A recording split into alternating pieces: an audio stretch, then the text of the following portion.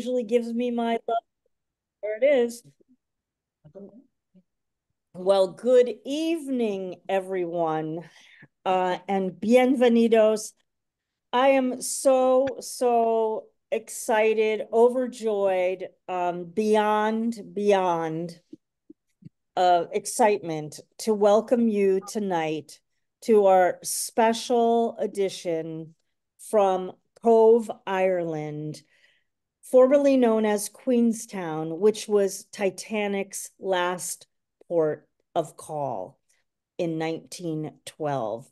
And tonight, on the 112th anniversary, we are having our Titanic commemoration where our featured readers will be sharing poems inspired by Titanic or the location that Titanic has, where Titanic has been, and maritime things in general. We have an amazing group of featured readers, and then of course all of you on the open mic.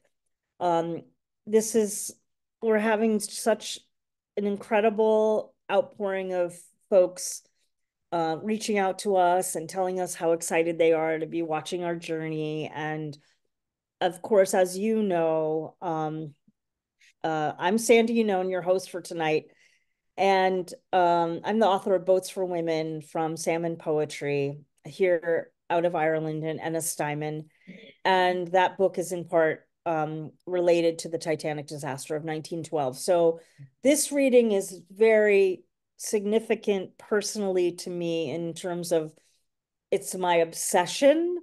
And of course, to be doing a reading in Cove with all of you commemorating Titanic and all things maritime has actually been one of my dreams to bring the program to Cove to do this since the early days of Cultivating Voices live poetry. So I thank you all for joining us here from Cove, Ireland tonight. We just have such beautiful featured readers tonight, and I won't spend much more time because I want to get to the readings so that we can then also make sure we get as many of you on the open mic as possible. Tonight, joining us from Cove, a resident of Cove, an amazing poet that I met. We have Judith Coffey. We have Catherine Ronan is with us. We have Karen J. McDonnell is with us. We have John W. Sexton. And I'll be your final featured reader with some Titanic poems from Boats for Women and one from the Glass Studio. And then, of course, all of you on the open mic. Well, if you are just joining us for the very first time for Cultivating Voices live poetry here in our Zoom studio, or you might be watching on Zoom or on YouTube, you are very welcome tonight for this special Titanic commemoration. And I'd like to just remind folks, we began the program in March of 2020 as a result of COVID shutting down all the readings for the poets. And we were broadcasting, in fact, in April of 2020, we did a commemorative reading with the Titanic featured with the Limerick Writers Center. And you can go back and see that incredible recording in our archives as well. So we are an international, intersectional, intergenerational group. We now are over 4,700 members worldwide. So we thank each and every one of you for being with us here, whether you're watching, listening, posting. And of course, tonight we're here live from Cove. I'm going to go now to introduce our very first guest.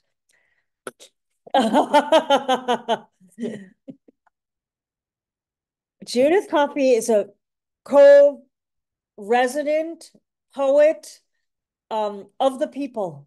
You are a poet of the people. I first met Judith at the Bella Vista, which is a historic hotel here in Cove, where in fact, the photographs that we have of Titanic were taken by Father Brown, who disembarked in Queenstown, right here. It was then called Queenstown. And as a result of that, we have the iconic photographs that we have, including the one that is the background, the backdrop for our screen this evening. And I'll tell you a little bit about that if we have some time.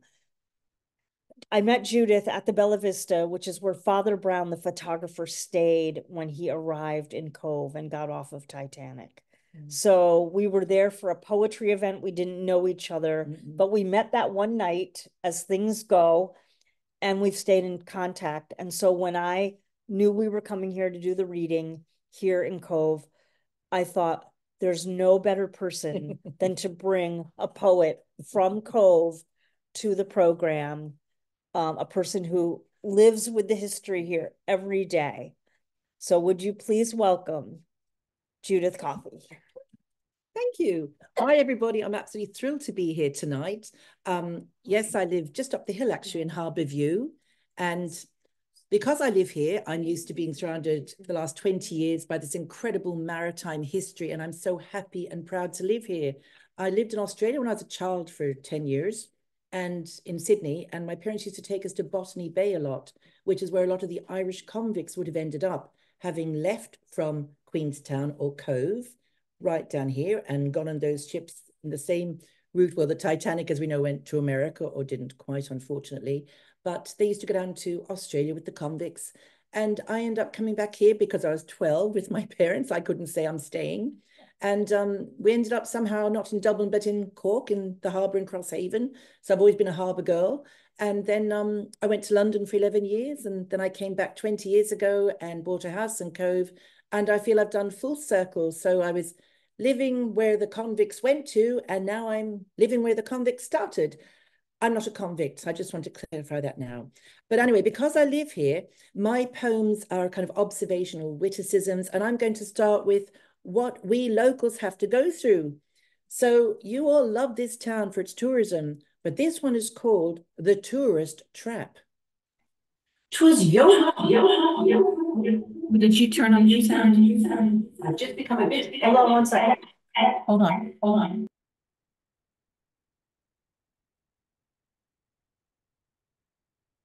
You're so magnificent that that's what happened. Just whoop. My yo-ho-ho. So, Jennifer, we're muted. I'm afraid that your sound went up. Oh, did I hit anything with my book, maybe? You should have no sound on you. This should Ask be... to unmute. You should be muted. Yeah. Your sound's going through here. Okay. Try it again. Okay. Not from the start, though, I'd say just from the poem. Just from the poem. Oh, thank goodness it wasn't for the start. Okay, I'm going to do a much lower yo-ho-ho now. So, The Tourist Trap. 'Twas yo-ho-ho and pochine or rum, once the greeting from Cork City's harbour. Now it's cocktail hour and gin and tonics, smoothies, lattes, and the price they incur. Served by students, hipsters, and baristas, bearded, pierced, and with colourful tattoos. Vying to be different in their sameness, we're sipping our drinks in pirate zoos. Regeneration can be exciting, new developments within Cork City, but Mariners' buildings that meant so much, torn down for expansion, such a pity. Now, I live in Cove. It's a heritage town within Cork Harbour on the Great Island. Bright painted terraces on hilly streets, the island's architecture so well planned. But it's more than hay fever that sets me off when the sun shines and the season starts. As Cove's population more than doubles, my tranquil life becomes torn apart. Between car ferries to both France and Spain and those huge cruise ships, it is exciting. But my viewing soon turns to nonchalance, waiting for the end of cruiser sightings. When those ships sail by, it's like an eclipse as darkness descends upon my bedroom. In my PJs, I stand at my window, hoping flashing cameras aren't on full Zoom. As locals, we're quite friendly and chatty, so proud of our seafaring history, until tourists stop us on street corners, seeking guidance, stories, and mysteries.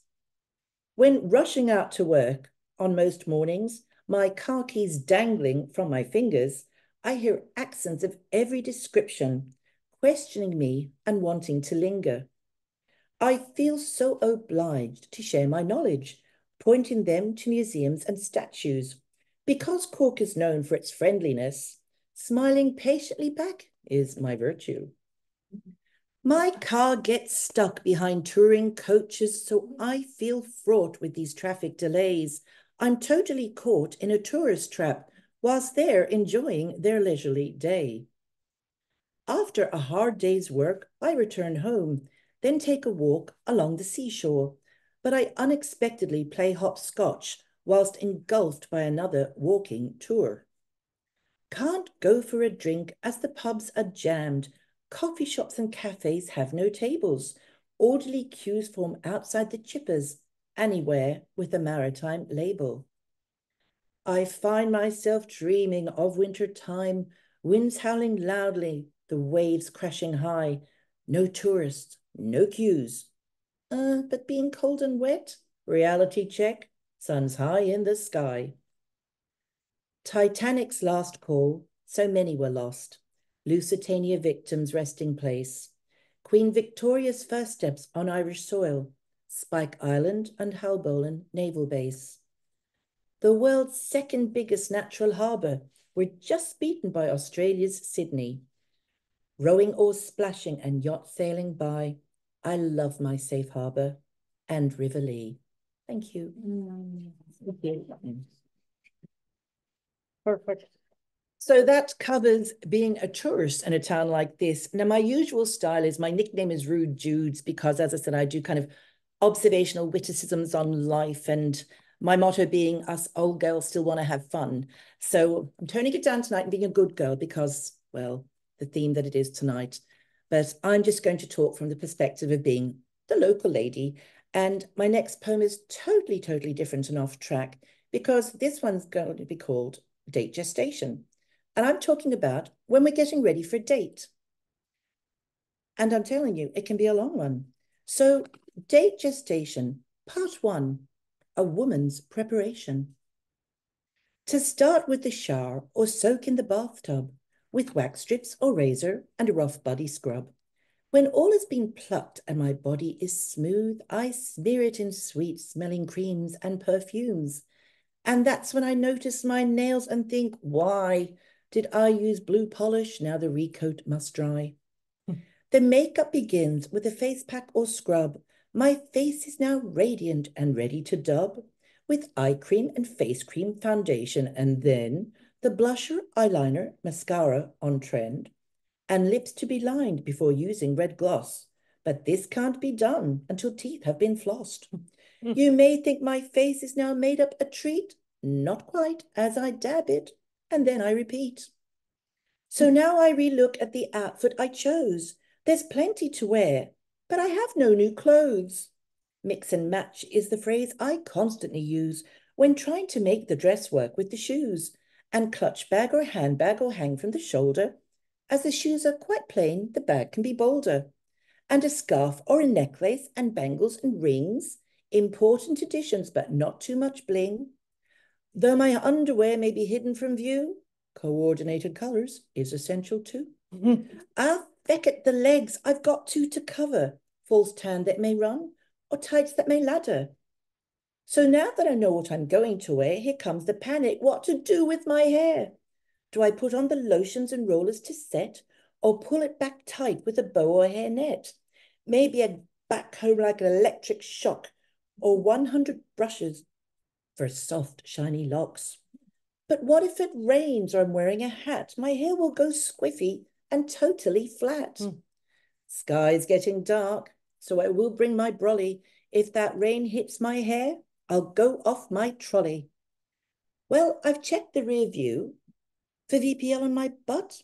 No bra marks, no bulging. I'm ready to strut. The gestation time for this great transformation took longer than God planning human creation. But that was just a woman getting ready. Date gestation, part 2, a man's preparation.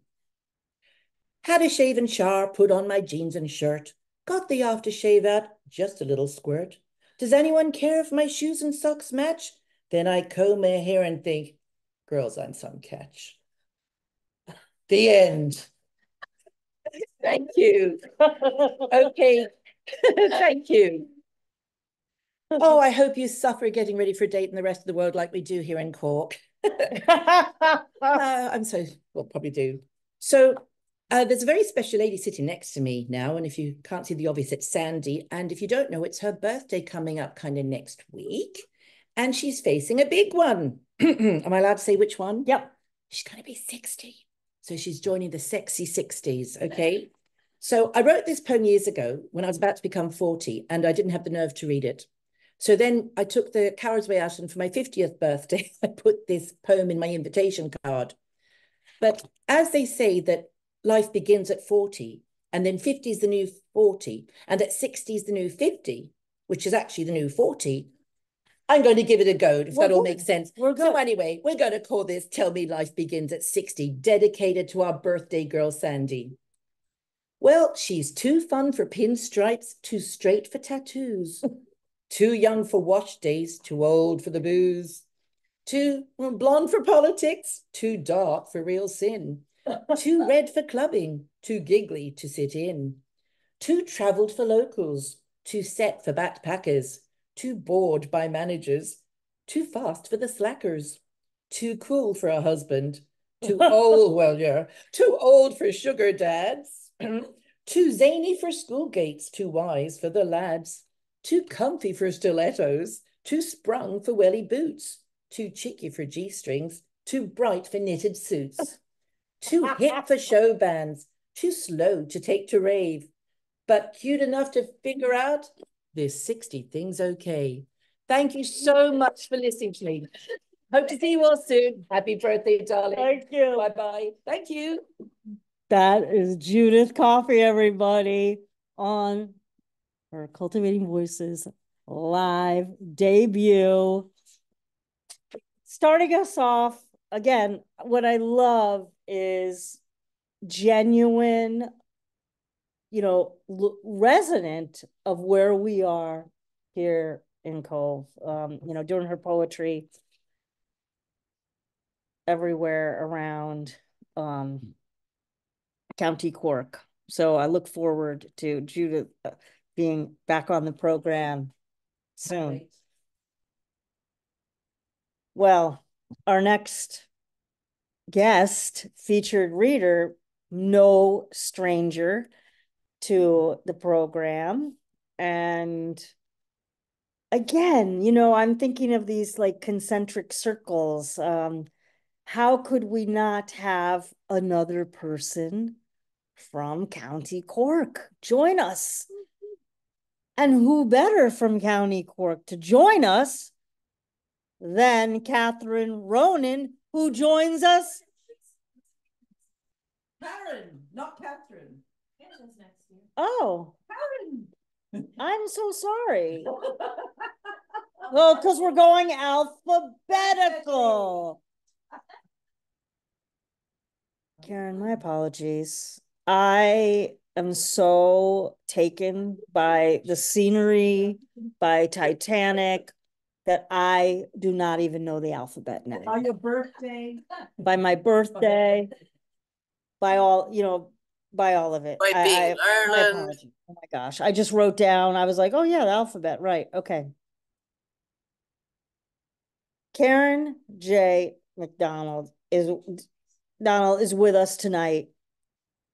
And we've been having like this wonderful like Titanic team tag over over Messenger. And when someone is enthusiastic about Titanic and want to share things Titanic, I never say no. I never say no. And the thing about it is obviously, folks, we're not doing our regular bios tonight. You can look at the formal bios in the chat. I am very sorry to say to Judith, I, of course, am one of those tourists that you're talking about. We'll forgive you. Yeah, I'm the person No, that walks down the street, asks all the annoying questions, and wants to know everything. So I apologize. And you'll get the city back in just less than 36 hours. We'll be out of here, much to my chagrin. Now back to Karen. Karen and I were talking, and she said, you know, I've got this piece on Titanic. I'm like, yeah, you have to come on the program. Like, of course. Like, we want to hear it. It's important. Come on. So, without further ado, I am thrilled to present Karen J. McDonnell with her astounding piece of Titanic flash fiction on our special Titanic commemoration this evening. Thank you so much for reaching out and encouraging the dialogue between us. Thank you so much, Sandy. Hi, everybody. And I know you gave me 10 minutes. I went, oh, bloody hell. So you need to if after this, can you hear me? Can everybody hear me? Yep, you're good. We're good? Okay. So if there's time after this, I'm going to read a poem about a small disaster, depending on the time allowance that you gave me. Okay, so I'm just going to literally launch straight into this, and I'll just say a couple of words about it afterwards, not too much. It's called Down, and I must thank Marie Lecrivain, who published it first in Los Angeles in Poetic Diversity.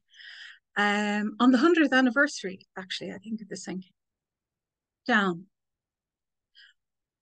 And if you can't hear me, or if there's a problem with sound, just holler, I don't mind. By the way, if you hear a meow, it's the toddler, and it's easier to have her in the room. Motes are drowning in a sunbeam. Eliza turns her head away from the light. On the door of the wardrobe, the sea green taffeta hangs from a satin-covered hanger. Her eyes close. Below her, the house moves at its own pace. Catherine is in the study, raking still warm embers from the grate. She will rebuild, funnels of paper and kindling under a tumulus of coal. At the back of the house, Laddie barks. Feet on the rug. She launches herself into the day. She drags open the curtains and blinks at the morning. Her head rests against the sash window. Its brass latch ploughs the parting in her hair. A bicycle turns into the drive, and she watches the boy cycle, standing on the pedals, slow against the prevailing wind. He brakes, kicks the stand under the bicycle. He looks up, blushes, and adjusts his cap. She pulls back. Catherine is in the hall. Catherine, quickly, door. The door closes. Silence. She stares out. He is sailing, freewheeling down the drive. The wind is at his back. Wreckage in his wake. Downstairs, there is movement. There is murmuring. His voice. Then he is moving ponderously, nearer. Even so, the knock at the door makes her jump.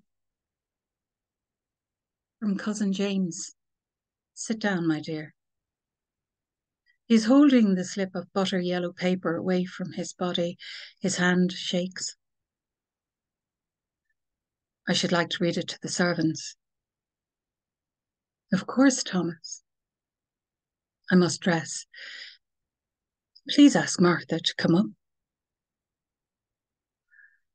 Ruddy normality is washed from Martha's face. She sniffles as she pulls tightly on the corset ties. I will be down presently, Martha. Each stare sends a shockwave through her. She goes down and crosses the hall. Laddie appears from nowhere and snuffles at her skirts. She will not look at him. In the study, Thomas reads the telegram to the servants. The women cry. Eliza holds out her hand. She takes the telegram. I must tell the bees. Laddie zigzags from the house and skelters down the lawn. Catherine watches Eliza and the dog move through the long grass towards the beehives. The top of Laddie's tail bobs beside his mistress. Catherine halts at the garden's verge. She scuffs her shoes in the gravel. Wait. Eliza says, there is news of our golden boy. She reads to them. Interviewed Titanic's officers, all unanimous, Andrews heroic unto death, thinking only safety of others. The bees hymn in her ears. Expansion comes tearing, like the cracking of a corset's steel bones. Grief rushes in. She goes down, billowing, black watered silk. Excuse the cat, my sincere apologies. And that story was prompted by reading that Thomas Andrews, as a child, he had a lot of interest, and as a young man, that he kept bees. And I thought the beehives, he lived in Belfast, so the beehives were probably in the family home. So that's where the idea came from. And then that telegram is the precise wording of the telegram that was actually sent to the family from a relation on the other side of the Atlantic. So that's where the story came from. If there's time, I will read that poem about the other little maritime disaster. There is? Okay. And I've read your beautiful poem about Southampton, Sandy, and about the taking on of supplies and everything. And I know that in a lot of discussions about the sinking, the impact that the sinking had on the actual city and the town, especially the internal coastal community in Southampton, was ferocious. And this is a poem about something that happened 55 years ago, just up the road from here, close to the Flaggy Shore. I know a lot of even non-Irish people know about the Flaggy Shore because of Seamus Heaney's poem. In a tiny little place called New Quay. And basically an oyster boat, a new oyster boat arrived in the harbour, this tiny little pier. But the place where it is this narrow strip of water, and the current there is ferocious. And when the boat arrived, there was great joy in the community, and he offered the children a ride on the boat. And a lot of people piled into the boat, and he actually sent some of them off, but didn't realise that some kids jumped on again when he went into the wheelhouse. So it capsized. So this is a poem, New Quay. And I'm actually going to, if I can, there we go. There's a link to something about the actual disaster. In 1969, 9 children died in the Red Bank disaster, New Quay, County Clare. 6 strange beasts rose up, still breathing in the water, where you drowned. They seemed to be walking, heads held proud of the sea. Then a flash of neon green dispelled impressions as flippers breached, harrowing the surface. Reddened faces, then hands, and wet-suited torsos sucking up out of the shallows. Squelching, chatty men, speaking of currents strong enough to pull boys under. We never had a chance when adventure turned to disaster, capsizing every summer. And that's it. And I've just realized boys, of course, are pronounced, is it buoy in America? Yeah. There you go. What a beautiful, beautiful set. This is, if you've just joined us, this is Cultivating Voices live poetry, joining you live from Cobh, Ireland. You've just been listening to Kiernan J.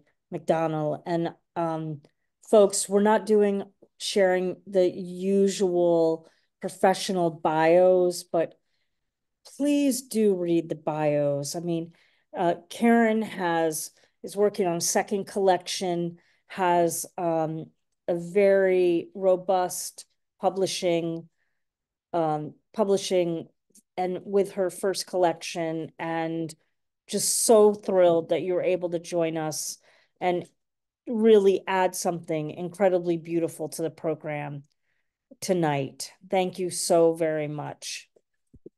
Well, again, my apologies for not being able to know the alphabet this evening. And now I believe the alphabet is back intact, and I'm able to introduce Catherine Ronan. Before I do, however, I want to piggyback on something that Kiernan had shared with all of us. There is a very famous photograph also that has a caption from Southampton, which is where I got one of the ideas for the poem that I wrote. I'm not going to read that poem tonight, so but if you're interested, there's a photograph of the row houses on one of the roads in Southampton. There were over 500 crew members from Southampton on that ship, on Titanic. And the caption of this particular photograph is basically that, like, you know, everybody on the street lost actually the breadwinner in the family. So in one night, Southampton was thrown into immense poverty, basically, because the women now had lost their income. And to imagine a city losing that many people in one night, an incredible, one of the incredible and incredibly sad parts of Titanic's story. There's so many, but you can see that photograph with that caption marking all the houses on that road that had lost a member of their family on that evening from Southampton. There are, what I particularly appreciate about Titanic so much is that it is one of my favorite words is prismatic, and Titanic is one of the most prismatic stories that I think we have in history. There are so many angles and ways to look at it. There's the human aspect. There's the building of the ship. There's all the different ports of call. And of course, then there's the finding of the ship. There's the bringing the artifacts up. There's just so many facets through history. And it seems to be a story that just keeps on giving us stories. Some of them are ecstatic stories, and depending on your cultural background, the country that you're from, may have a very different perspective than another country. So, for instance, in the States, I grew up hearing so much about the first class passengers and all the grandness of the ship. But here in Ireland, the narrative, the strongest narrative of many narratives, was the immigration experience. And millions of people passed through this port of Queenstown, now Cove. If you're ever able to come to Cove, you can go to the Cove Heritage Center and you can learn about Titanic, Lusitania, but also the very significant stories of how the Irish lived in Ireland and immigrated, particularly to America. So without further ado, let me invite my next guest, who is no stranger to the program. You pretty much come every single week, which I love. But you are from the very county where Cove is. It's just a short train ride from Cork down here. We were just in Cork with you at Ovale. I, of course, am talking about the illustrious, the very starry knighted Catherine Ronan. Welcome. There you are. Hi, everyone. I have to say now, having Sandy and Kim here in the flesh is like me being on holidays in Cork, which is something new, I have to say, for me. I'm going to read 2 poems tonight, not from my book. And Sandy has no idea what I'm going to read. But because it's her birthday shortly, I've made an extra special effort and researched these poems. So the first poem I want to recite is a poem I composed in memory of Wallace Hartley and his fiancée, Maria Robinson. And Wallace Hartley was the bandmaster who was reportedly and played Nearer My God to Thee as the ship sank. They were due to get married in the June, and of course they didn't, but his violin was recovered and given to Maria Robinson, who in turn gave to her sister, who in turn gave to a music student, and it was found in an attic and auctioned for over €1 million and now on public display for all to see. So I call this poem Every June, in memory of Wallace Hartley and Maria Robinson.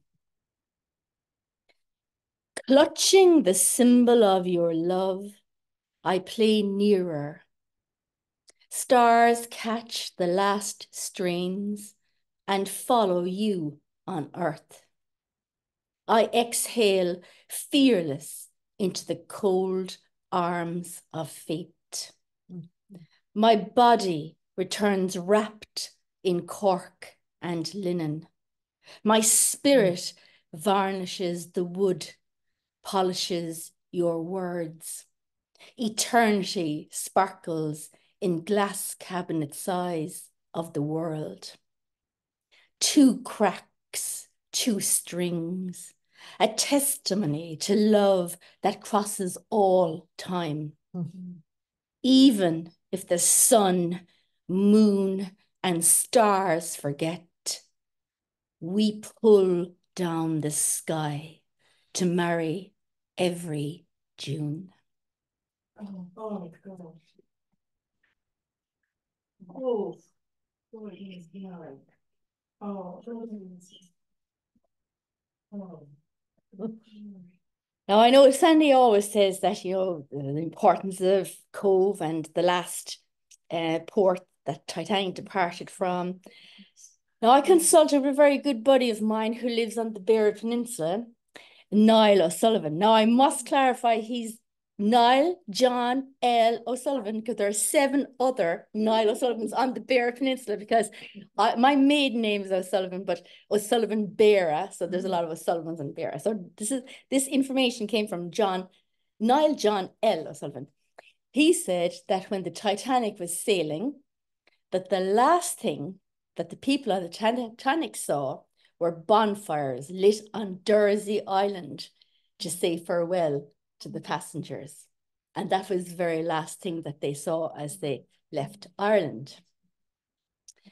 So I call this Dursey's Farewell to Titanic. Souls of the land, sing you out to sea. A clear night shines with orange eyes. Flames, blistering at your departure, lick the dawn. Tin-whistled feet dance on cliffs, thrumming with rhythm and weight of wistful night. Billowing specks fly heaven-bound to ink the stave of shifting sky. Children jump over white-haired embers. Gorse voices of ancestors throat to steerage, lullabying the hull as the seabed stirs with uneasy dream and watering anticipation of tomorrow. A tomorrow of love burning beyond now. A Titanic of love burning beyond time.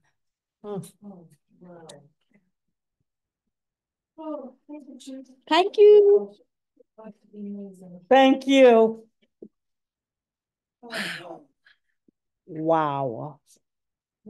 Wow. You know, she said, "Oh, I have something different for you tonight than I usually share." Amazing, amazing, amazing.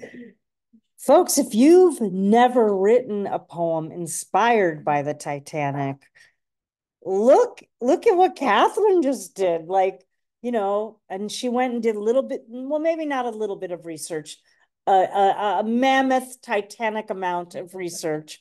I know it well, but you know, to create something uniquely Catherine Ronan and provocative and transcendent, you know, beyond belief. Beautiful. Thank you. Thank you so much, Catherine. And yep. And I wanted to also remind folks, please, please, please feel free to share the love in the chat. Share the love in the chat. And I am so very pleased to introduce our next featured reader. We had the unbelievable honor, joy, gift,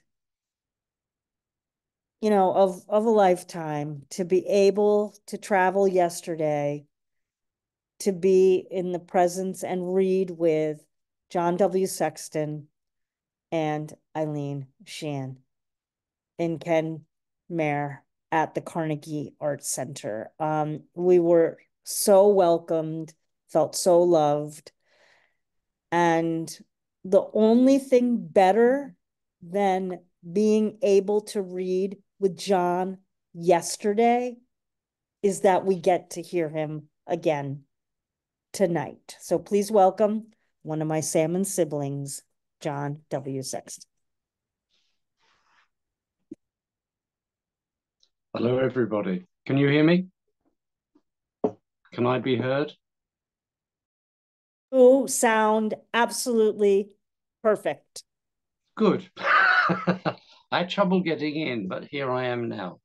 I was working on a Titanic poem, and I am still working on the Titanic poem, and I hope to have it finished tomorrow. But I want to read a Titanic poem by another poet. It's actually, I'm just going to read a small section of it. It's an epic poem called RMS Titanic, and was first published in 1961. It's by the late Irish poet Anthony Cronin. I had the great pleasure of reading with Anthony Cronin some years ago. He had just had his cataract operation and was able to read with ordinary glasses for the first time in his life. Up until then, he had what was called those bottle bottom glasses. Anyway, as I say, this is a long poem. It's an epic poem. Anthony Cronin is the lad for doing the epic poems. In 1989, he wrote another epic poem called The End of the Modern World, and it contained 179 sonnets. So he was the lad for the long poem. So anyway, here's just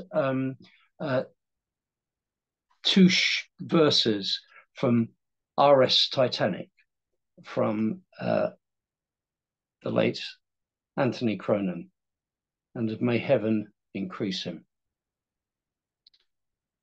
Down underneath, the Irish poor are singing their songs of Philadelphia in the morning, in comradeship, romantically clinging to those whom they would murder without warning.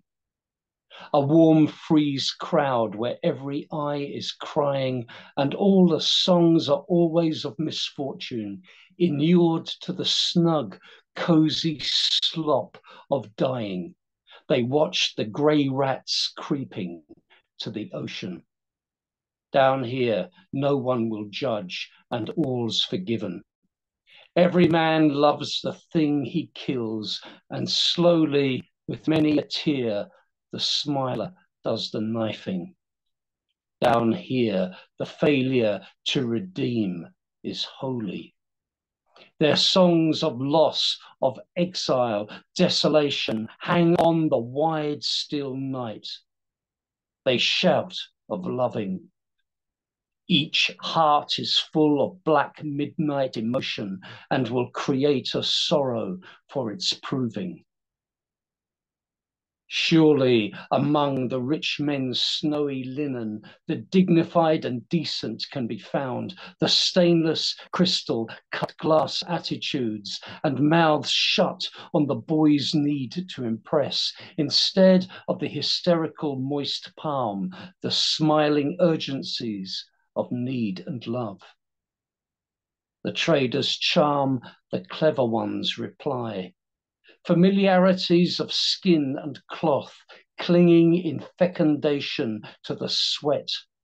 What won't wash out? The bit of shit on shirt, the fungoid socks, the broken shoe, skinned heel, the hanging round for hours, the aptly named, indeed intrusive, hand on shoulder touch. Surely the rich who know the tiny shiver caressing the dry, lonely, selfish skin contrive to keep some attitudes intact. Reptiles who change 3 times a day their cloth.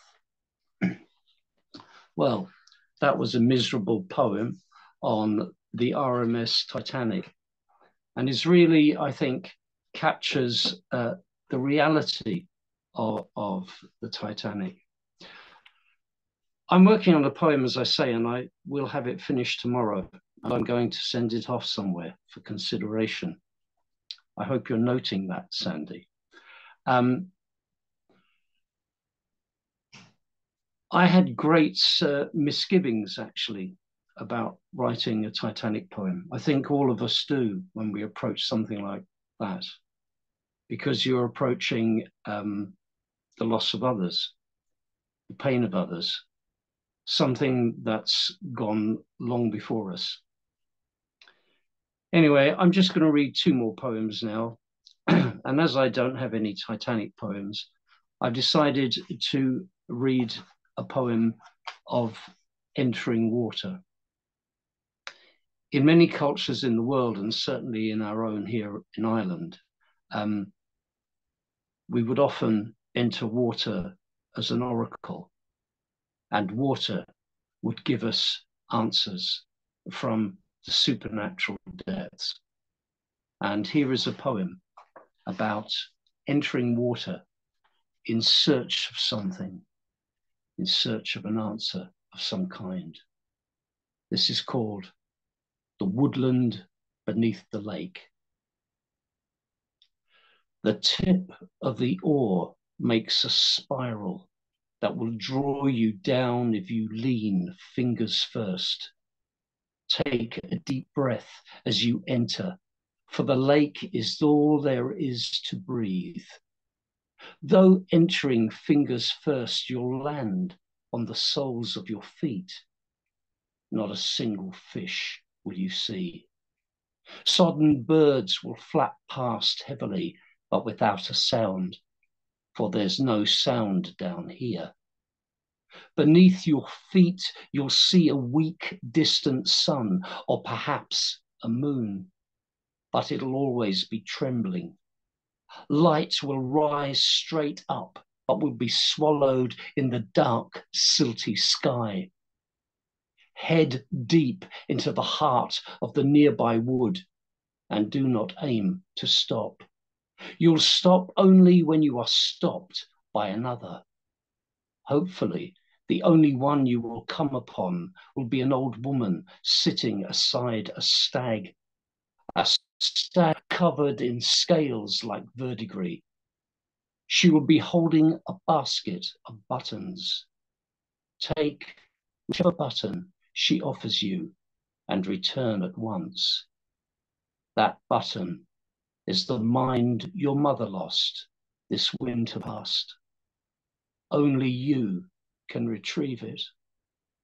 Only you can return it. Do not wonder if it appears unremarkable. I'm a vision poet, and I practice an ancient form of meditation called imbosphorosne. I enter deeply into inspiration. I'm a muse pagan and a muse poet, and I worship the goddess of complete being. And everything I try to write is really part of the journey into poetry, into the depths of poetry. But sometimes poetry isn't anywhere particularly deep. It's right in front of us. And mostly poetry comes from the people who are in front of us. Now I'm recording these poems here tonight from Carks up on Corran Moor. Corran Moor, the great cairn, is the mountain on which I live. And Carks is the townland here.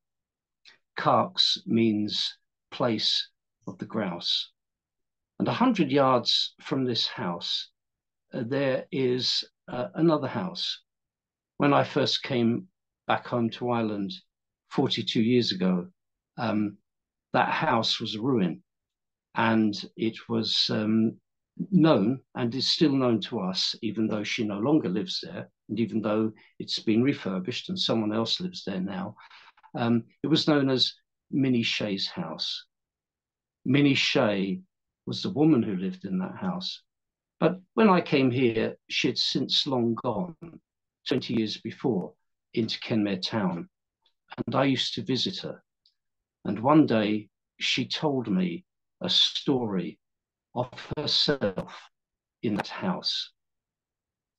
Somehow the house and the old woman became one. The house at that time was falling to pieces and looked like it had one eye because it had one sound window. And of course, when I first met Minnie Shea, she just had a cataract operation and her glasses were blacked out in one eye. She had one eye. This poem, and I read it now here in Carks, to resurrect the dead, to resurrect Minnie Shea, as an honor to Minnie Shea, the woman of this poem, and to remember her through the story, the true story she told me.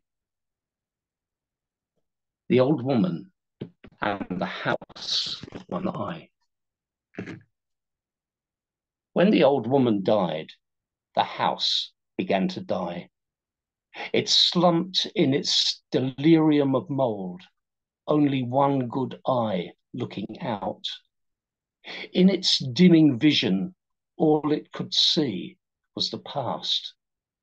And she was younger then, and so was the house, and the sky was catching its hem on the mountains, and the sea was a shattering mirror.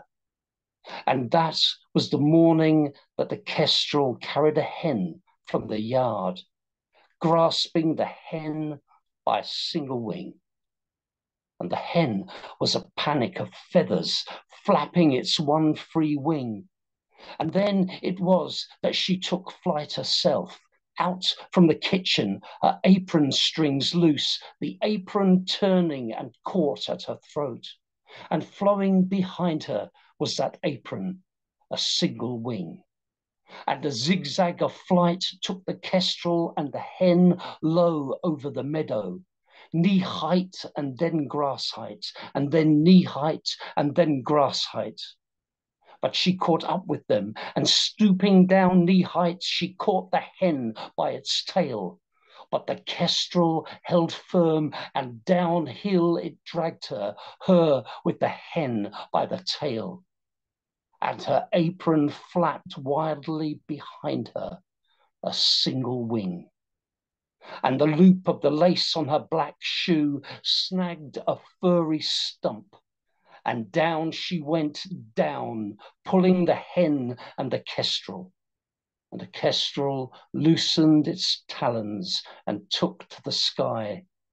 And she and the hen tumbled in the meadow, a moment of feathers and a clatter of clucking. And the sky was leaving its threads on the mountains, and the sea was a shattering mirror.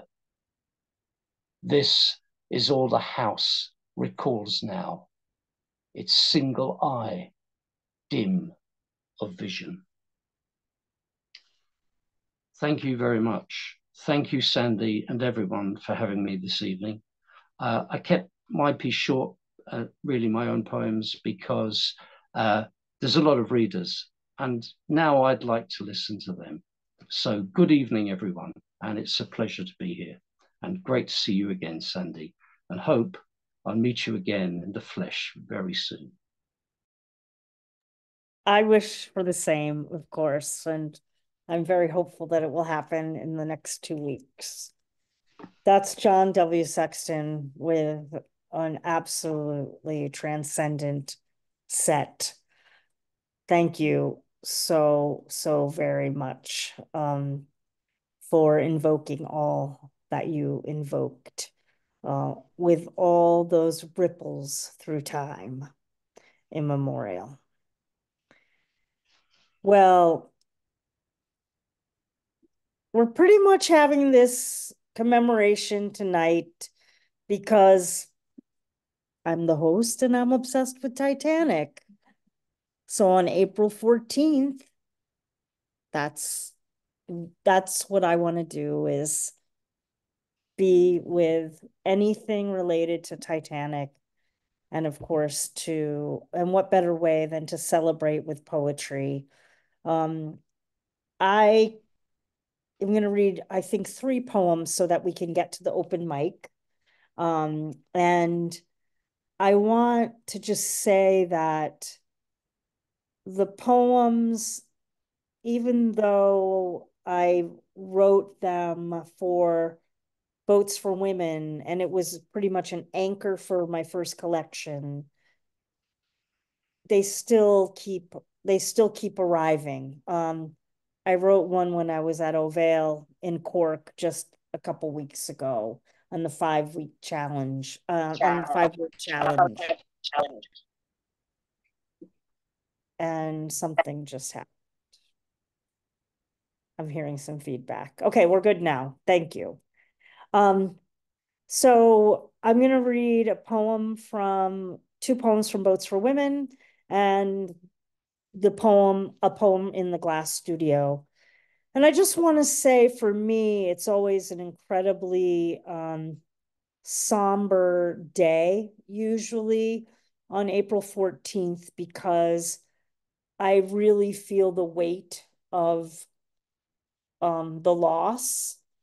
And having been to the Titanic site and having had a rather transcendent experience when I was there for the 100th anniversary, I really do feel incredibly connected to all souls that were lost.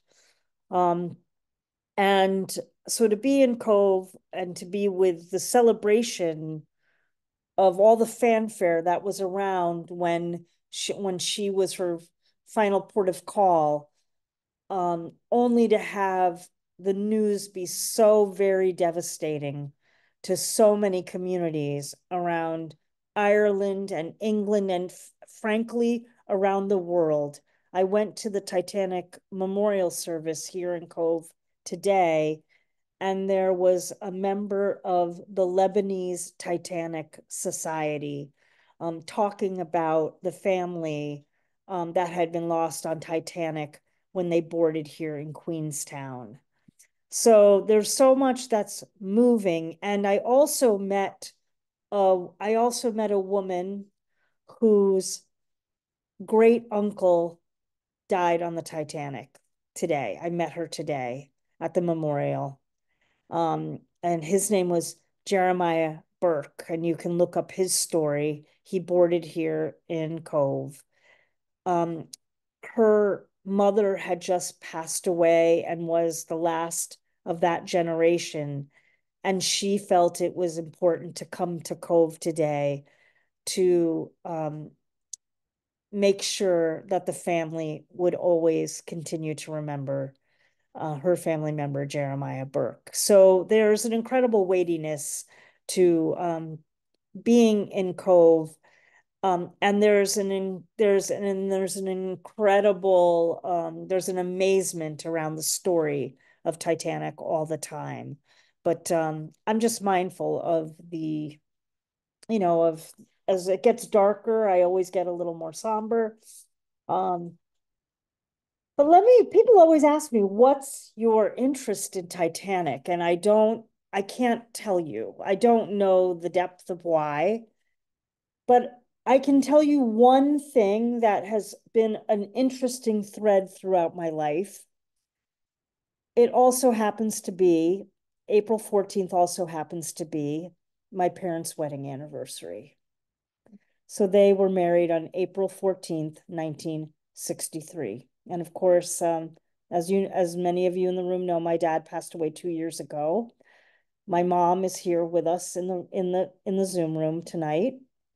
And so it would have been their 61st anniversary today. So I just want to send out a little love to my mom. I'll see you in a few weeks. I'm really glad you made it onto Zoom tonight.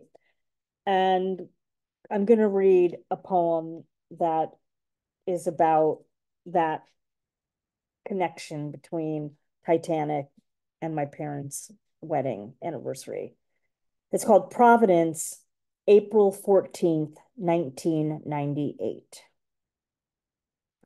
When I call my parents to wish their marriage continued success, hear the Connecticut shore breaking in the background, I am thinking also of the ship, hoping that maybe on this April 14th, the Titanic doesn't hit the iceberg, that Captain Smith for once heeds the warnings of ice and doesn't give in to speed, that the lookouts have binoculars, that the Californian doesn't put its radio to sleep 10 minutes before the first distress call.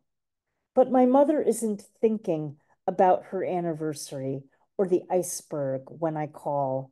She is thinking about Providence when she says she has something she wants to ask me.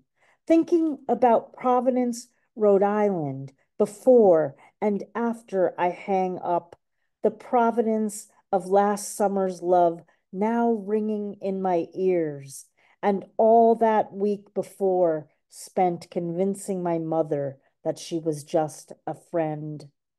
But I was nervous at dinner, couldn't eat. On the drive to Providence, I grew tired and had to stop at the scenic overlook in Mystic, where in the dark I could just make out the shadows of the historic ships pressed against the night. In Providence, her plane was the last to land and late, pulling into its gate like the Carpathia arrived in New York, alone and anticipated. I sat in the airport with my head in my hands, afraid of whomever might not deplane. But when I looked up, she stood before me with her luggage in hand, and in the middle of the terminal, we held each other as survivors of what we did not yet know. Well, as I mentioned, you know, the Titanic doesn't run its course with me. And so there happens to be, in my new book, there happens to be 2 poems in the Glass Studio that are about Titanic, and I'm going to read a sonnet. The Final Crossing of Captain Edward J. Smith. And I should just say this, that Edward J. Smith was, he was basically the commandeer of the entire White Star Line fleet. So to be named the captain of the Titanic was the most honored you could be to, and it was, so he was the captain of the maiden voyage for the Titanic. He was at the pinnacle of his career, and he was going to retire after the maiden voyage. Imagine that. He did retire. This is the final crossing of Captain Edward J. Smith. His voice had never fallen hoarse his whole career until on board tonight. He regrets for a waterlogged moment the crystal stems, the 5-course meal, the toasting of names the headlines will never forget. His first-class guests, now merely occupants of the same fate as all the others. A monsoon of panic overtakes the glassy calm. Chants of women and children first swoon through the Atlantic chill. How to captain when riven with everything unsinkable sinking, between not enough time and too few lifeboats? He cuts the ribbon between himself and April 14th. Now, 2+ hours into April 15th, death hovers an instant away. He resigns to a final breath. Father Brown, who was the very famous photographer, who disembarked here in Queenstown and stayed at the Bella Vista up the hill from here, there's a famous photograph. It's one of the last of, it's probably the last photo taken of Edward J. Smith. You can look at that. He's leaning over and staring right into one of the lifeboats. I mean, it's kind of a haunting image when you think that those lifeboats would not, in fact, do what they were prepared to do or put on the ship to do, because there were too few of them. So for him to stare into the very thing that would be the demise of so many, meaning not enough of those ships. Well, I'm going to end with the title poem, From Boats to Women. I know folks have heard it many times, but it just seems appropriate. And so this is Boats for Women. Thanks for listening, and I'm really looking forward to the open mic. Boats for Women. Yes, the boat sank. Yes, it broke in two like a stereotypical heart, until 70 years later, technology caught up and looked its ancestor in the face. Yes is the way the years oxidize the steel, and yes wipes the name Titanic off the bow. Yes are the lifeboats, the davits, the call for women and children first. Yes are the men who cry from the decks. Sometimes when I kiss her, I am leaving a yes on her lips to let her know I will go down with this ship. Sometimes when she whispers yes, we are staying on board. But there is always room in the lifeboats for 2 more women. Yes is the fact that if we were alive on that night, we would have lived. Thank you very much, everybody. Well, we move to hear your moving poems in all the ways that they may move us. And I would like first to remind you all that if we're in some hallowed ground this evening, some hallowed waters this evening. But if you do feel that you need to give a content notice for anything out of the realm of what we might need to, we realize that we're likely talking about some maritime death and such. But if you need to give a content notice for anything else, please do. Our open micers will be reading 1 poem up to 3 minutes, and I would like to first welcome our first reader tonight is Glenda Cimino. Thank you so much, Glenda, for joining us. Thank you for inviting me. I'm just reading 1 short poem tonight. It's a poem I wrote some time ago, but it is relevant, I think, to the terrible and emotional question still of the Titanic, the hubris of man. It's the Tower of Babel. It's all of our pride and hubris, going to show that we're not what we think we are. Anyway, this is called Roulette. Can you hear me okay? Okay. In every great catastrophe, there is always the one who just happened to take the bus that morning, argued with his wife, and left a little later than usual, made it to the airport just in time to catch the fatal plane, got to the port just in time to jump on the fatal ship. These are the people who, not knowing what they choose death. Life itself is Russian roulette.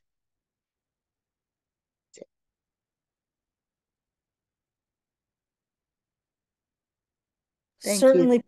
Certainly pertinent and certainly poignant. Thank you so much. Thank you. Well, welcome. I'm so excited next to welcome, a person that Kim and I adore.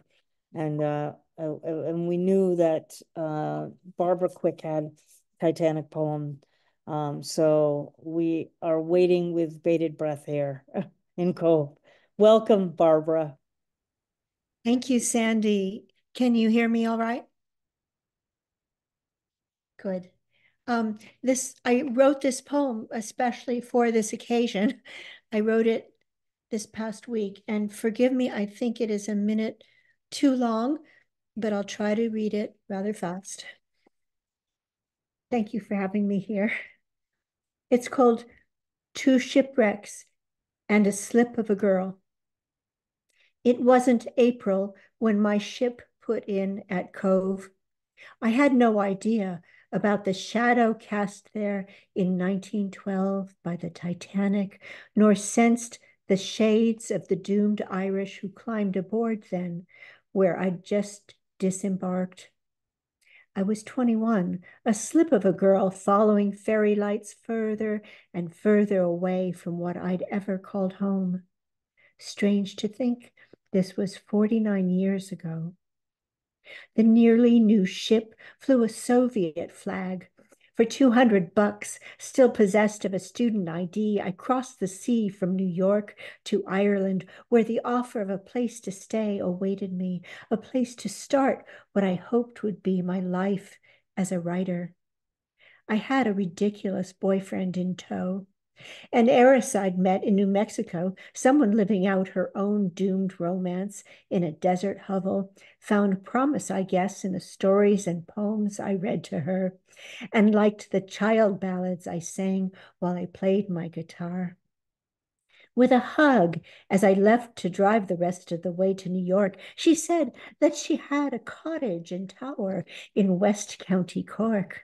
I've always wanted to let a young writer live there, she told me, as if spun whole cloth from a fantasy. Send me your address when you have one, and I'll tell you how to get the key from Mr. Houlihan, the grocer and taxi man who can drive you there from Clonakilty. It all sounded fine to me. Strange to think this was 49 years ago. The Mikhail Lermontov, a 20-ton ship, 12 decks high, was too large to make land in the harbor at Cove. With my little suitcase and guitar in tow, my long black hair blew athwart my face as I boarded the tender with a crowd of long absent Irish returning home. The farewells called out by our newfound friends left behind were drowned in the blast of the ship's horn on that starry night. Streamers were launched from the topmost rails as our little boat's first mate cast off the lines. A passenger produced a penny whistle and played a tune as the tillerman steered us toward the glimmer of the town, and I felt a sense of sadness that seemed not my own. It can take us a lifetime to know what we know. Was it my present-day self I sensed then? My black hair turned gray as I hurtle through the final part of my life to an unknown shore? Or was it the shades of those Irish who drowned that day in 1912, looking to hitch a ride back to their beloved homeland? Or was it the future shipwreck of the Mikhail Lermontov, picked up by a witchy antenna inside of me, which has sometimes seen grave illness or death when no one has known that anything's amiss? A decade would pass before that ship sank to the bottom of the sea. My sense of dread was short-lived, gone by the time we stepped ashore. I set about finding a place for us to spend the night and was helped by the local Garda, who gave me the coin I needed to make a call, saying as he did so, "Welcome to Ireland." It can take us a lifetime to know what we know. Strange to think this was 49 years ago. Thank you so much. That's, Kim just said from the couch. That's beautiful. That is beautiful. That's Barbara Quick, everyone. I, what you did tonight is what I find in the power of the Titanic as narrative or as image, is that it allows us to fuse the historical with the personal. It truly does, and what an exquisite example of that. Thank you for sharing that poem, Barbara. Well, thank you so much, Sandy and Kim.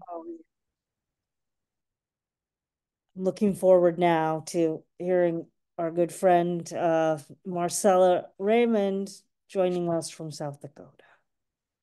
Thank you, Sandy. I just have one short poem. This is called Maiden Voyage.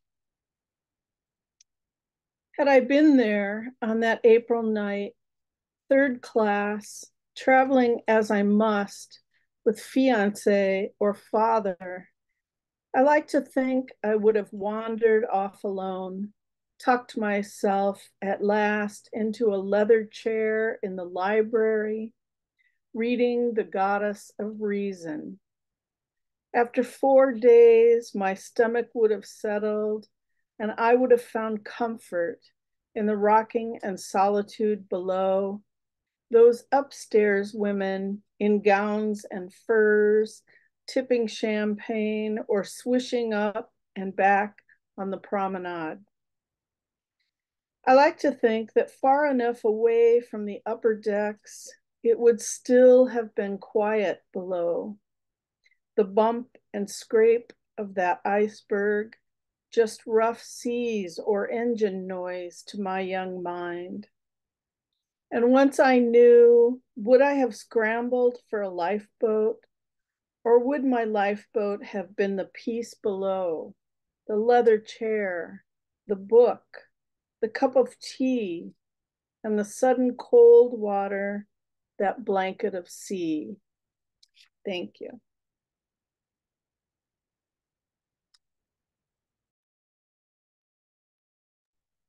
Wow, poems tonight. I know we're all like, wow. You know, I think that the Titanic, because of the prismatic aspect of the story, it does lend itself to so much contemplation of what ifs, what might be, what could have been, no matter what decade, what time frame, what story. That poem's a terrific example of that. That's Marcella Remund, everyone. Thank you so much. Good to see you. See you soon.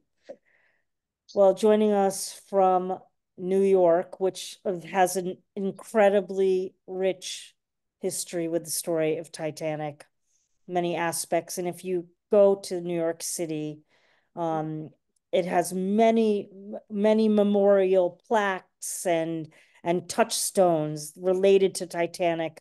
And of course, New York was to be Titanic's, port of call. So joining us, Patricia Carragon. Thank you. Thank you so much, Sandy. This is an old poem written in 2003, rewritten as of today. The Veil.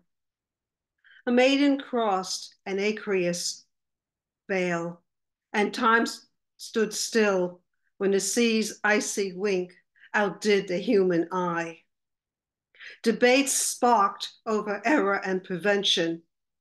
Death and futility didn't care if you were rich or poor. The what ifs fueled unlimited fascination.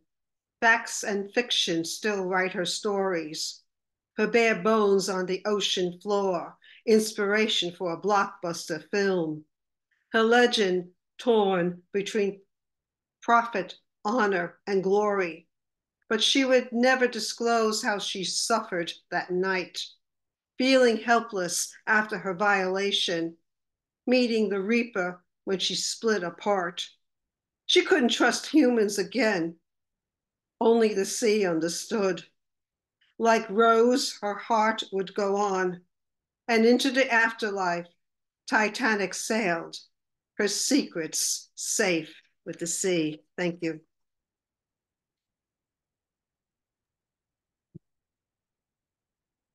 I'm glad that you brought that poem back, that you kept working on that you brought that poem back. Oh, wow. That's Patricia Carragon, everyone. Thank you so much. Well, we stay here in New York with Mary Louise Kiernan, and I want to just say, coming off of a wonderful experience in Cork at Ovale, we saw her on the big screen, and it was a thrill to be in the room, seeing you and Marcella, both of you, that night. So welcome, and thank you so much. You're very kind, Sandy. So I do have a familial connection to Cove, which is formerly known as Queenstown. My grandfather, John Joseph Kiernan, boarded the SS Cedric and came to New York. And it's through him and my grandmother that I have dual Irish citizenship. And I got 3 special deliveries from Ireland this week. This was the first one. Sandy Yannone's collection arrived. And then Elemental Skin by Catherine Ronan. And then the actual physical copy of the 5 Words publication. And based on those special deliveries, I think my mailbox was on fire this week, but So Sandy, you talked about, your connection to Titanic, and it's kind of a mysterious, there's no explanation. And it's the same with the poem that was published in this amazing collection, which just arrived. And I don't know why I connected with a squirrel, but I did. So this is dedicated to squirrels in Ireland, New York, everywhere. And the title has the word tail twice. And the first word tail is spelled T-A-L-E, and the second one is T-A-I-L. A tail for no tail. A squirrel is a squirrel is a squirrel, you tell yourself, until you spy the one with no tail, catapulting from limb to limb to limb across the old twin trunk tree. How could it have no tail? Caught in a snap trap with no way out to chew it off, a tangle with another critter. No matter, there are chores, errands, work to do, yet you wait. This rodent race is light. Could there be a pair? Do squirrels have twins, triplets? Twin sheets getting ripe. Finishing with the washings, you find no tail twining itself around a birch branch seesawing.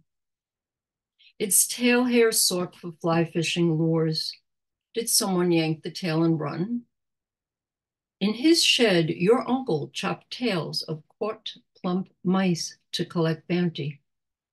For years, your no-tail springs up, down, around the tree. How long can a squirrel survive? Then you find a new home where your garden grows riper and riper. Pulling at weeds, you ignore two full-tailed gray squirrels. You search the word squirrel. Its roots sprout from skurus, skia for shadow, or for tail, Greek for a squirrel sits in the shadow of its tail. Once again, you recall the squirrel with no tail, only to ponder the why of why you wonder. And no tail now has a tail. Thank you for listening. Thank you. That's Mary Louise Kiernan, everyone. And again, I love repetition. So I love that I got to hear that poem again tonight. It brings me back to when we were in Cork, just last week or whenever it was. The calendar's a little bit of a blur right now. So thank you, and we'll see you very soon. Well, next we hear from Joanne James, and I was thrilled to see you in the room a little early, so we could have a little bit of a chat. Thank you so much for joining us. Can't wait to hear your poem.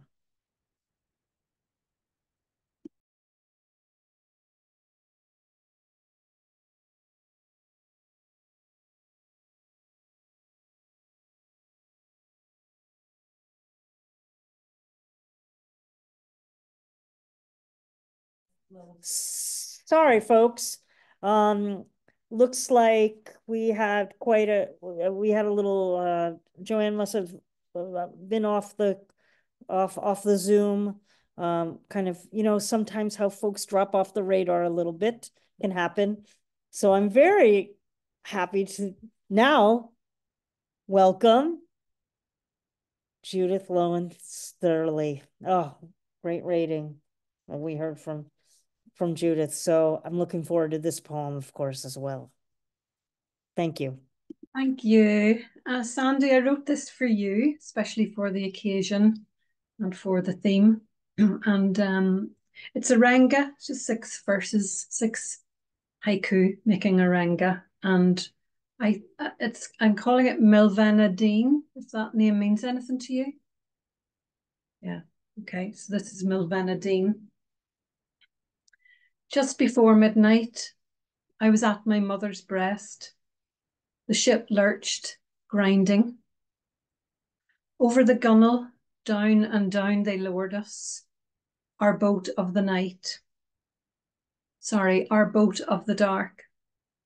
Into the cold dark, down and down they lowered us. on my mother's breast. Blanket around us, the cold ocean deathly calm. Down and down we went. Underneath the stars, we rode the icy water, the abyss beneath us.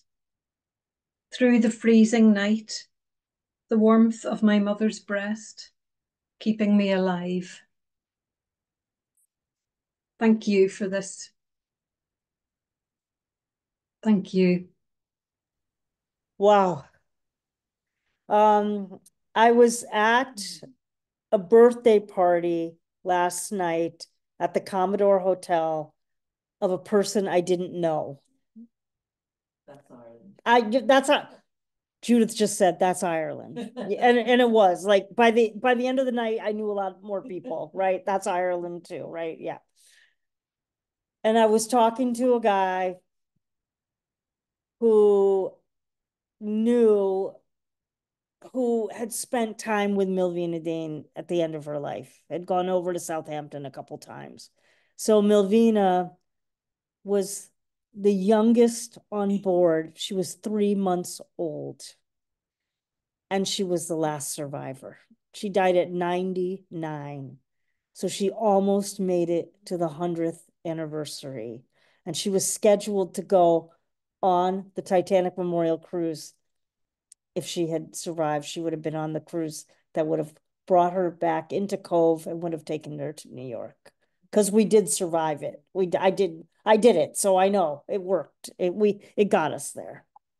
And what a beautiful poem.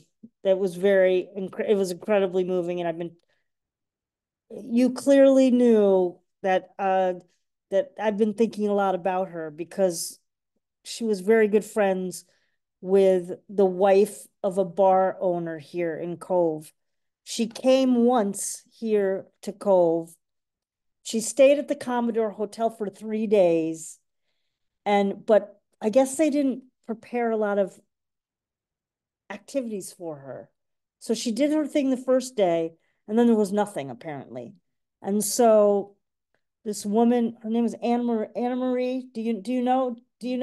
She was the wife of a man named Danny who owned Connie Doolan's. And he's gone now too. He died 3 years ago. But those two were very good friends. And she took really good care of Milvina when she was here in Cove. So there's a little bit of history, and we've been talking about her. So gosh, oh man, thank you. I mean, it really choked me up to your poem about her. Wow. All right, well, we continue on, folks. Again, Titanic is so prismatic. There's so many stories. As I said, about the ship, about the people, about the night, about the many nights before and after. And I'm looking forward to hearing what Harvey Soss is going to contribute to tonight's Titanic narrative that we're collectively building. Welcome. Yeah. Am I unmuted? I guess I am.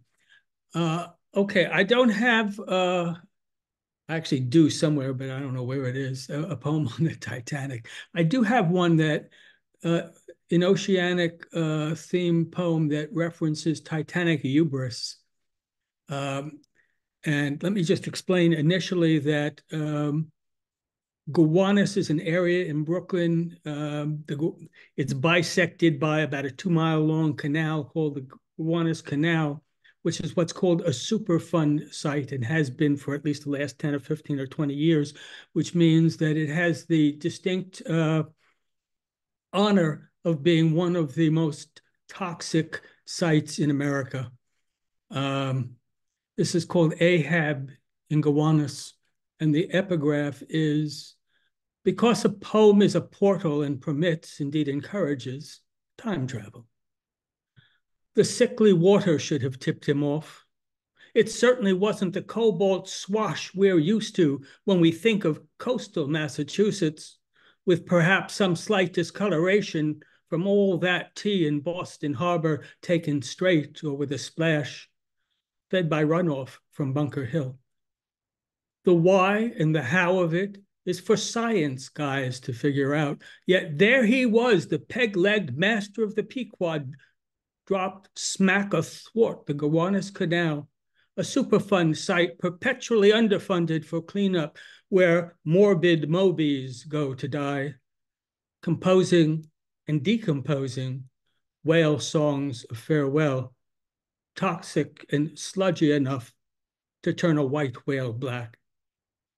The captain's purported death beneath the waves, reported by Herman Melville, was only an elaborate ruse fate employed to bring him back to us as a serial character. Exit stage left, enter again, stage right.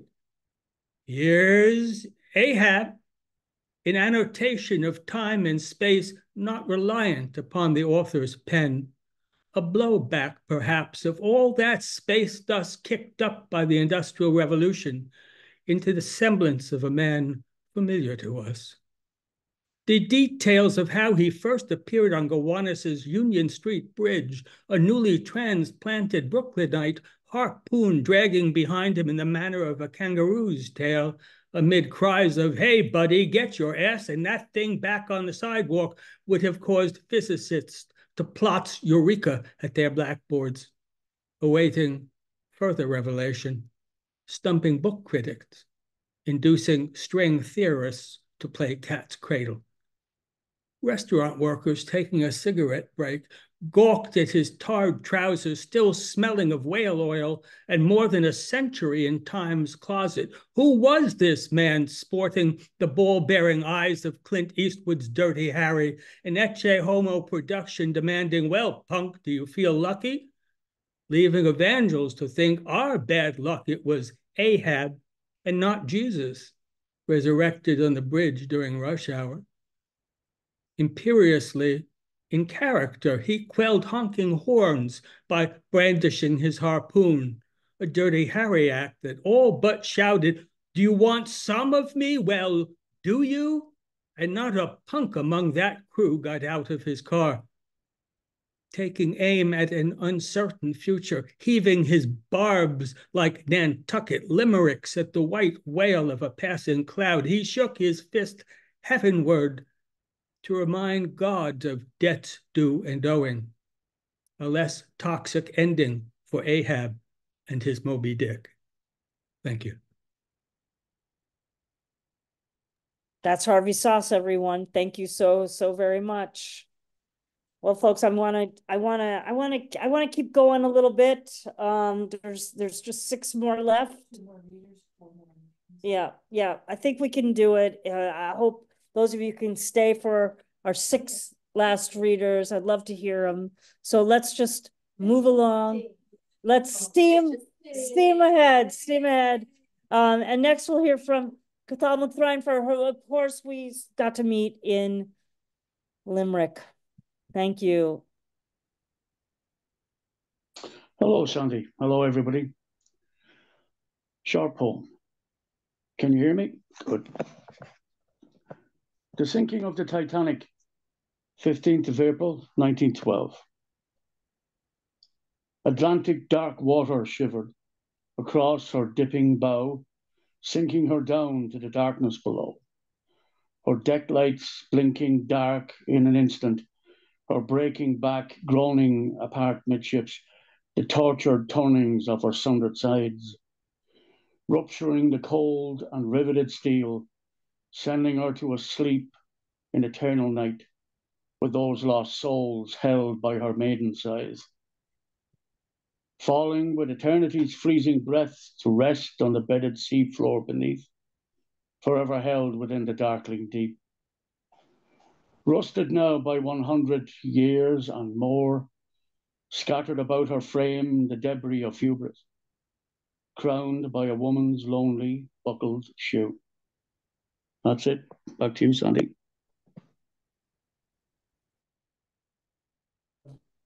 And now we go to Larry Kerschner. Thanks for joining us tonight, Larry. Yeah, this is my only Titanic poem inspired by Sandy, no doubt. It's called 4 Days into the Journey. And the epigraph is, 1 week later, those face down in the icy fields wait for another kind of rescue. Boats for Women, Sandra Yannone. In the early hours of April 15, 1912, 370 miles south of Newfoundland, air temperature 39 degrees Fahrenheit, gray cold sea 45 degrees. Captain Smith said, full speed ahead. On the clear, moonless, star-studded night, knowing there was ice in the area, but sure the 3 sailors on lookout in the dark would spot any floating danger in time. Having previously worked together on cargo ships traveling from China and Europe, Ah Lam, Fang Lang, Lem Lan, Chong Fu, Chang Chip, Ling He, Li Bing, Li Ling, 8 Chinese friends boarded together, listed on the same ticket as Southampton, on the British steamship's first transatlantic voyage, crammed into a third-class windowless cabin in the bow of the unsinkable vessel. As in life, only 10% of the danger showed above the wintry gray waterline. The broken ship headed 12,600 feet straight down, 10 minutes to reach a dark resting place with its crushing 3,000 atmospheres of pressure.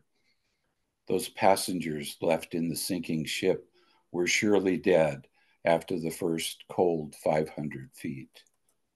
Lem Lan and Li Ling were greeted by Yu Quang, Chinese god of oceans, riding on 2 dragons. But 5 of the friends made it to lifeboats after apparently not understanding instructions to stay in their room until told to come out. On the rescuers' last sweep in the frigid waters, with bodies face down, bobbing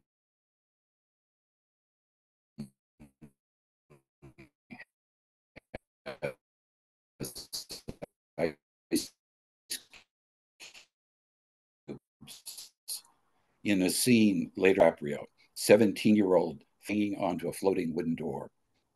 Marking the end of open borders, the U.S. Page Act of 1875 barred immigration of Chinese women into the U.S. But Li Bing, all but Li Bing were single in this group. Of the 8 sailors on their way to Cuba, not seeking the Golden Mountain, but just hoping to find honest work, far from the sweet crocuses of the Yellow Emperor and the possibility of wives and children. While most of the survivors were feted on their eventual arrival in New York City, the 7 Chinese survivors were met with strong anti-Chinese sentiment, falsely accused of saving their own lives ahead of women and children by hiding in the lifeboats. Unlike others, they received no medical aid. The Brooklyn Daily Eagle called the Chinese survivors creatures who had sprung into the lifeboats, quote, at the first sign of danger and concealed themselves beneath the seats. False information spread by the Titanic owner, J. Bruce Ismay, who ended up safe in a lifeboat with 4 of the Chinese men. Within 24 hours of arrival, after being held overnight in custody at the inspection station on Ellis Island, the Asian mariners were expelled from the country under the Chinese Exclusion Act, which barred all Chinese people from immigrating to the U.S.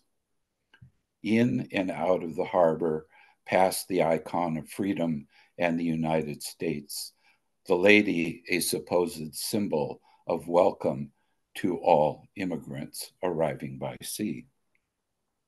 A century later, during the recent pandemic, hateful anti-Asian attitudes have again been visible in the land of the free. The late president spoke belittlingly of Kung flu. Not so long ago, public health officials in the US described Chinese people as disease-ridden and dirty. Living in willful ignorance, hubris of putative racial superiority, and purposely induced fear of other by those who control the media, Americans appear to have no desire to walk in a different direction. Thank you.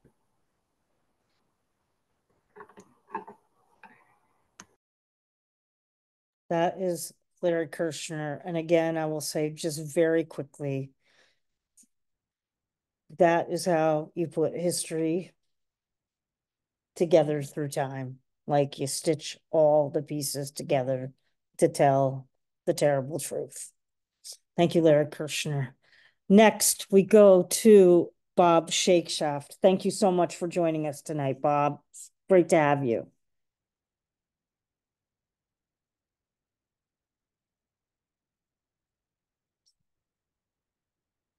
Might have left. I think so. I think so. Okay, I'm good. Justin Hamm, are you with us in the room? I hope so. Yep, Justin, I'm it's here. great to see you. Yeah, great to see you. Good to see you too. Hey, thanks everybody for hanging on and giving us a chance to read. So I don't have a Titanic poem, but I will point out that April 14th also happens to be an important date for two other tragedies. That was the day that Lincoln was shot. And it's also the date of the very worst dust storm in the Dust Bowl here in the United States. So I don't know, a cursed date, maybe something like that. But I think what I'll read is just a short little meditation on tragedy, sort of in general, if I can. So this is called Prayer to an Absent Father. Give me just a second here. Dear God of the loose dirt under my fingernails,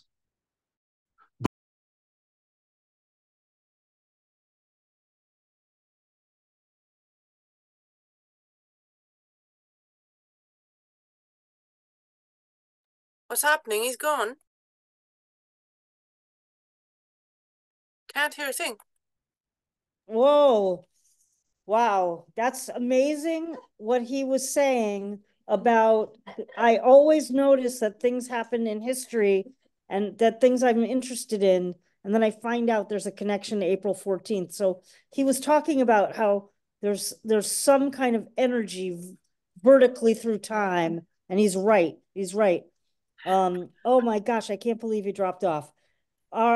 Folks, if he comes back, we're gonna go now to Rosalin Blue. We saw at Ovale. I loved every minute of it. Thank you for being with us. Thank you so much. Thank you so much. Yeah, even though I've written a poem for tonight, I feel it's not really the kind of poem that I want to do tonight, because it was more like I used the Titanic as a metaphor, and it's a very personal poem. So I'm going to do instead a piece that is also on my album. You can see Like Day and Like Night. I published that last year, and there's 10 spoken poems on it of my own, and we created 10 custom-made pieces. I'm not going to play the music now, because that would take a long time. That would take 8 minutes of time. Instead, I'm going to read the poem, but I'm going to give a link into the chat so that anyone who wants to can follow up on the album. And you can also find it just researching Rosalin Blue, Like Day and Like Night online.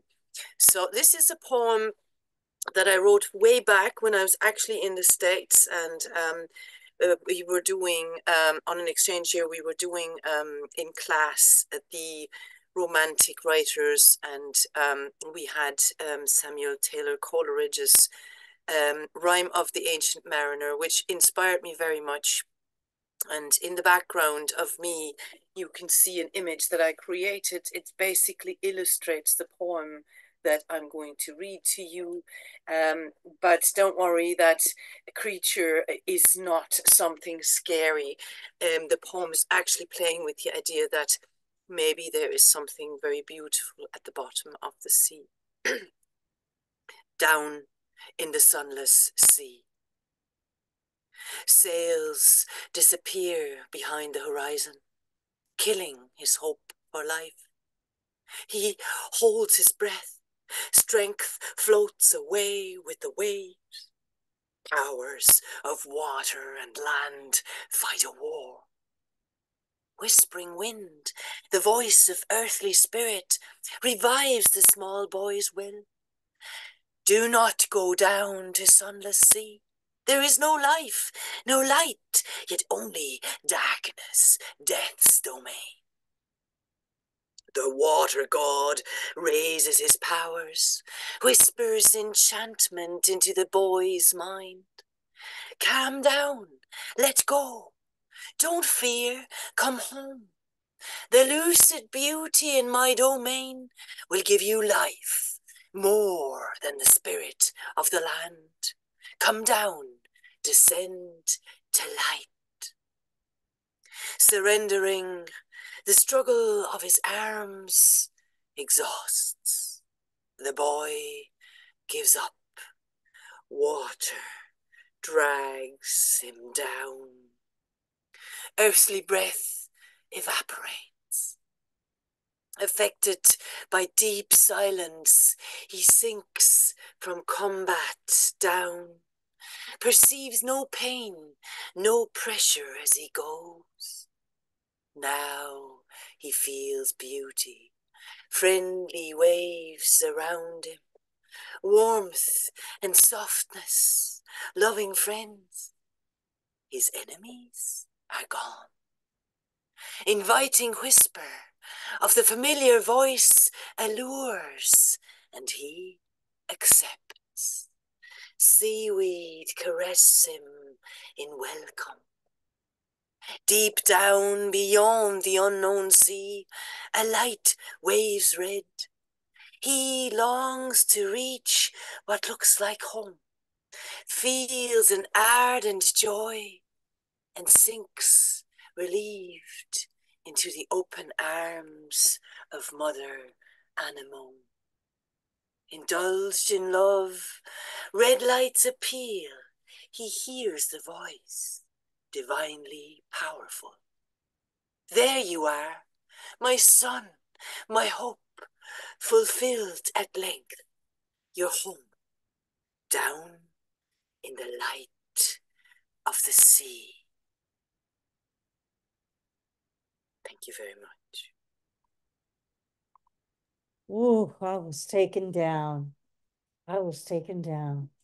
Oh, that's Rosalin Blue, everyone. And we have Justin Hamm back for our final poem of the evening. Thank you so much, everyone, for your patience, your generosity. Justin. Yeah, it's wonderful of you guys to let me come back on and share this with me. So I apologize for getting cut off. So as I was saying, this one is kind of a meditation on tragedy in general. This is called Prayer to an Absent Father. Dear God of the loose dirt under my fingernails, both maker and healer of leaky heart valves. Dear keeper of the secret meaning of bird song and unseen ringer of all distant bells. Namer of names, scatterer of rain over corn stalks, blesser of potlucks and myriad gravies of the great Midwest. Dear knower of what we are apparently never to know, you who by definition have so many virtues, tell me why it always seems that listening isn't one.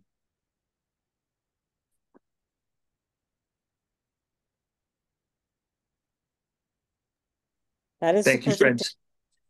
That is the perfect ending to our Titanic commemoration this evening. I thank you all for letting us go long. You know, I do try to keep us a little tight, and then I don't, and I get caught up and swept up. I got all verklempt about Titanic, as you know, and we're here in Cove. It's just very special atmosphere. I hope by bringing Ireland to all of you and the lure and the lore of the Titanic, that you were able to imbue some of the more divine stories that inhabit all of our lives,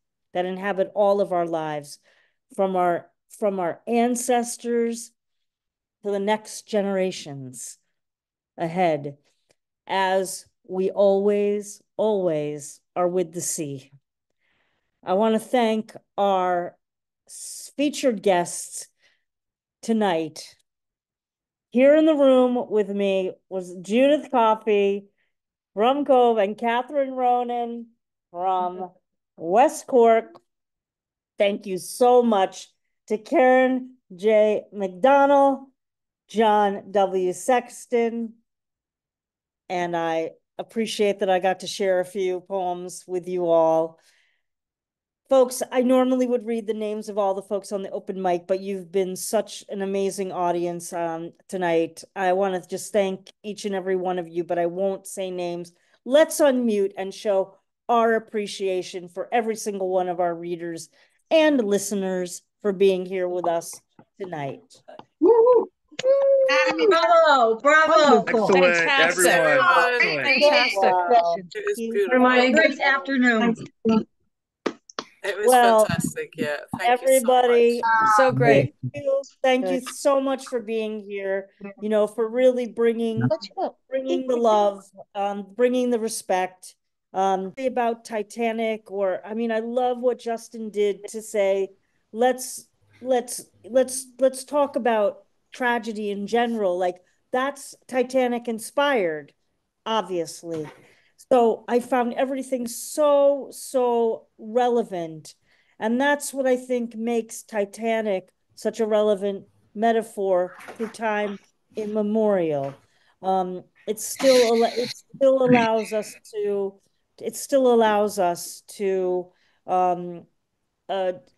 discuss humanity and all its flaws, and also to celebrate humanity and all its flaws.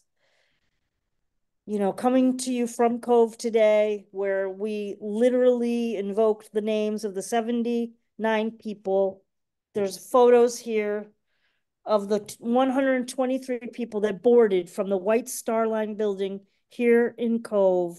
And 79 of those people that you're seeing behind me did perish on Titanic.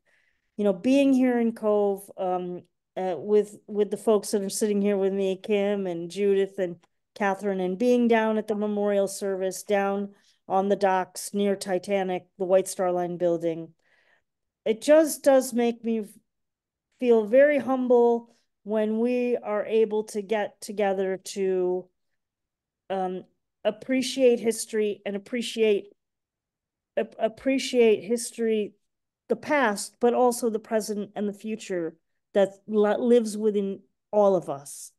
So whether or not you're a Titaniac like me, everyone brought it tonight, and everyone brought the spirit of why I think the story of Titanic continues to endure. And I thank you for honoring Titanic.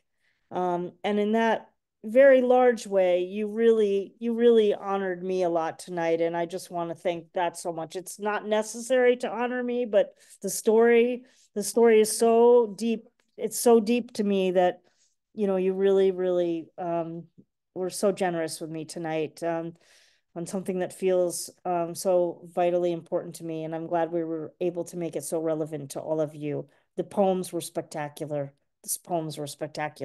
Well, next week we come back. I hate to say it, it's Poetry Month, but it's our final broadcast from Ireland for now. It's just going to be me. Kim's back on the plane, heading back to the States. Welcome her this week. I'm going to be here solo on the sea here for the next couple weeks and for our final program for April. But you know what it is, folks. It's the wild card open mic. I wouldn't have it any other way than wet and wild. And we'll bring it next week when you join us here on Cultivating Voices live poetry. I believe it's going to be so wild. I don't even know where we're going to be joining you from. I'm not sure. But I'll show up from somewhere in Ireland and we'll have a rousing, good night of poetry. And on that note, I say a very good night to all of you from Cove. Folks, take very good care of yourselves.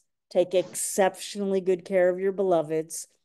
And of course, keep writing those Titanic poems. I'll see you next week. This is Sandy Yannone from Cove, Ireland. Light a candle tonight for all the souls. Good night, Sandy. Good night, everybody. Thank you for a lovely evening of poetry.